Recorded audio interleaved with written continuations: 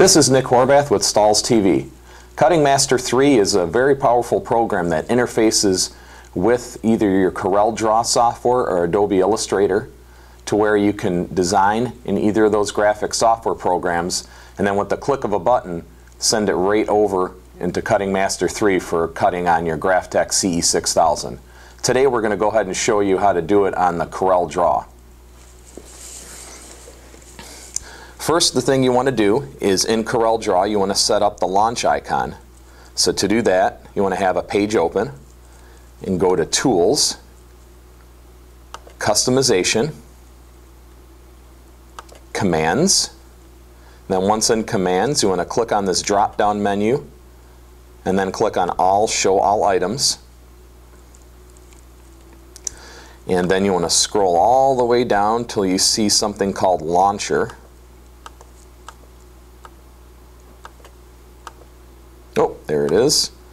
And then with your left mouse button, click and drag to the upper toolbar. And if you get this square like this, that just means you haven't snapped it into the toolbar. So just go ahead and drag it into the toolbar so it snaps in. Then you go ahead and click OK. Now your launch icon is set.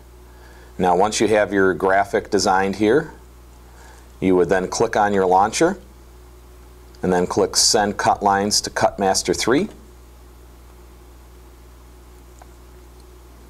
And it will automatically boot up Cutting Master 3 with your software.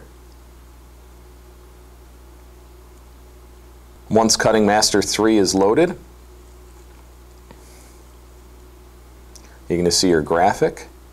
You want to click on the little cutter icon here to sync your cutter with Cutting Master 3.